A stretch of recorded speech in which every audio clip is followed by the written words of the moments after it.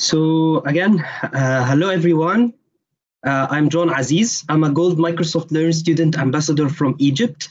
And today I'm going to walk you through how you can automate your business email management using two things, the AI Builder and Power Apps. These are the supporting links.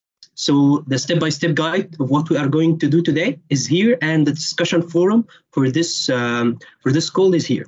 So let's get started, or let me get you started by asking you a question. Have you ever been overwhelmed by the amount of emails you receive daily? Struggled with prioritizing urgent emails and things like that? If you answer yes, so what we are going to do today is going to solve this issue. So I will walk you through a low-code to no-code solution. We are going to leverage the AI Builder and Power Apps to streamline our email handling process. And there is no more sifting through countless messages or missing crucial communication. Whether you are a busy professional or a startup entrepreneur or just someone seeking better email organization, I've got you covered today. So to get you started, the first service from Power Platform that we are going to use is Power Apps. And why we are going to use Power Apps? Because it's an easy tool that we can build applications on and people can interact with easily. And then we need the emails that we are going to manage. So we are going to use another service, which is a connector. It's Microsoft Office 365 Outlook connector. And how are we going to use the AI? We are going to use the AI Builder tool, which we are going to know more about in the next slides. So Power Apps, as I have told you, you can build emails that can ease your business processes. It can help you do a low-code to no-code solutions for your business. And you can learn more about what is Power Apps in this link. Again, what is Office 365 Outlook Connector? It's a cloud-based service that can link between our Outlook or our Microsoft 365 Outlook and Power Apps. So we can communicate with this service. We can send email and receive emails and manage our emails. Another thing, which is the AI Builder Sentiment Analysis Model. So how are we going to do the management here? The Sentiment Analysis Model can analyze the content or the body of the email, if it's positive or negative. And based on that, it can put or group the emails in one category. So that's what we are going to do. It only gives us the analysis and the confidence score for the thing or the content of the email. So it's just with some very simple clicks, we are going to be able to do this. So this is a demo of the app that we are going to build together. You can group the sentiments here by choosing from this filter drop-down menu. You can open an email, you can respond to an email, and just write the message and click on reply. And if we go to our Outlook account, we can see that this actually works. And this is like small GIF of the solution that we are going to look at. How can you do this on your own? You can do these really simple steps. The first step is to open Power Apps to create the Canvas application, the 3 pages that you have seen before.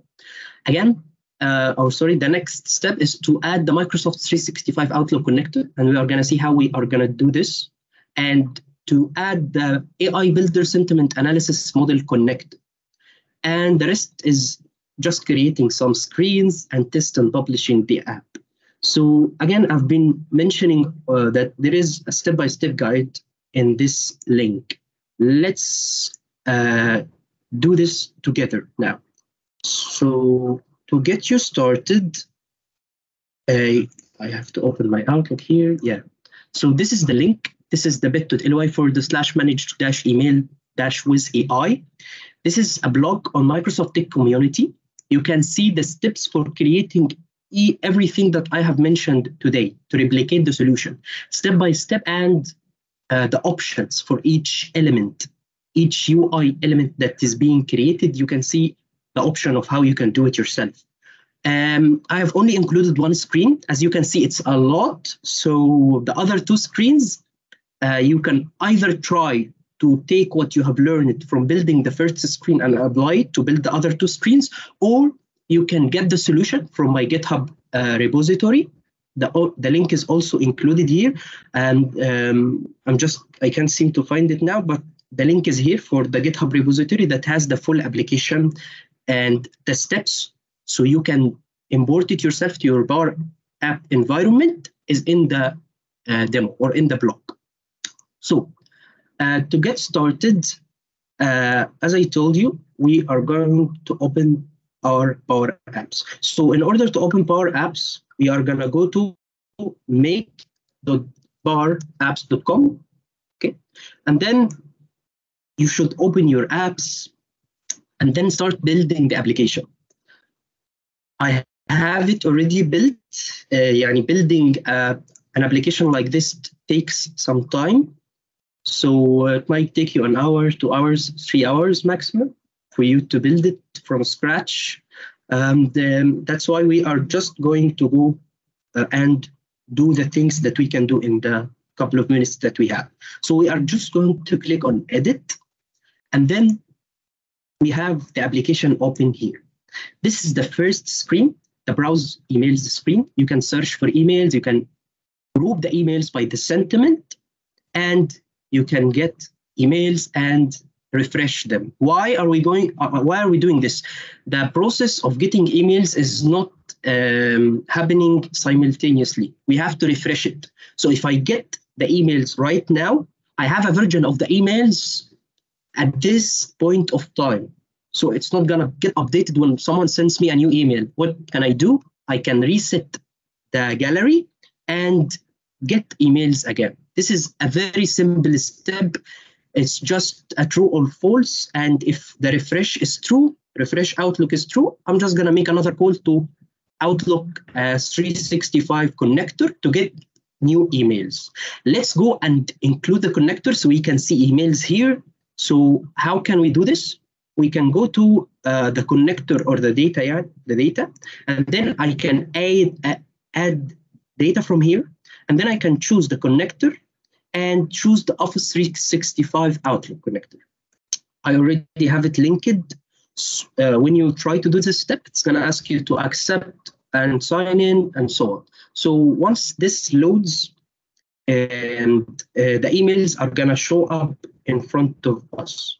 While it loads, where did I get the code to build this gallery? It's really simple. It all started with this line of code. I'm just calling the connector. I'm calling a function called getEmails, and this function takes the folder path.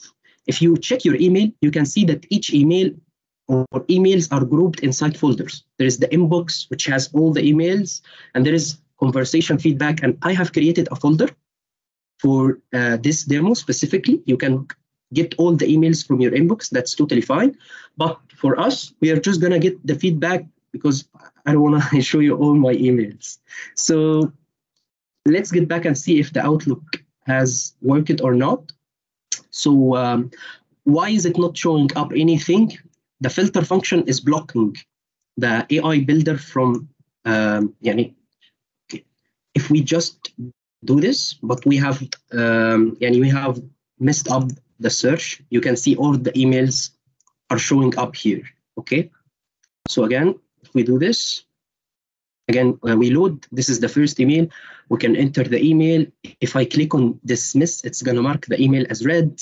And if I click on respond, it's gonna go to another page to enter my message and click on the reply. Again, let's go back and put the filter in place because, okay, I'm not gonna be able to get it. So let's get it from here. Okay, so I think oh, it didn't copy everything. So again, let's copy it and paste it here.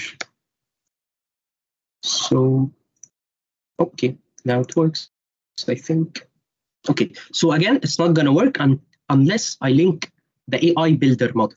So AI Builder, as you may have seen before, it has lots of models. that are ready for you to use, and the documentation is awesome. And you can just use it like that. So I click on AI models, and then I choose the model that I want. And we want the sentiment analysis model, okay? Once we have it connected, the filter is gonna work. Why didn't it work? Because we were calling the sentiment analysis model here, and it's not nothing called sentiment analysis in our application. So it gave us an error. Now, once we have it, it's gonna start loading, I think, and should work fine. Okay. Let me check the error. I think, yeah, I might have changed the name of this one. Okay, so this is the combo box for the sentiment analysis here. I think it's the combo sentiment, yeah. So the combo sentiment box, okay. Combo, okay, sentiment. I think now it should work. Should work, I think. I don't know. Does it work? Yeah, it's sending the request, and now it gives us the email and the sentiment. This email, it says it's negative. So if we go and look at it, we can see this is the worst product. So it's really a negative email. If we go back to the filter again, and we choose not the negative one, we want the positive emails. Again, I can see it. It says you are the best company. I loved everything, and it's positive, and the confidence score is 79%. How can you do this on your own? It's if you go to the Office 365 documentation, scroll down, you can see all the functions that I have shown you before. The get emails function, version 1, version 2, and version 3. And if you want to include or implement the search and the filter, this is a cool documentation from Microsoft. I got the code, I copied it. I just understood what it does, what it needs, and then I did it. It's really easy. This is a filter example. And you can see how you can do it your own. Again, using the AI builder, if you go to the documentation, you can see it tells you to include it, and just type the name of the model, then predict and give it the input, and see what you want to get back from this model. And I hope you got it. Let's try to respond to an email. Let's dismiss the positive one, because of course we don't want it. Now, if I search for the positive emails, I'm not going to find anything. And let's go to the negative one and try to reload it. Okay, now I can go in and I can respond. Sorry for that. And when I click on reply, message ID is blank.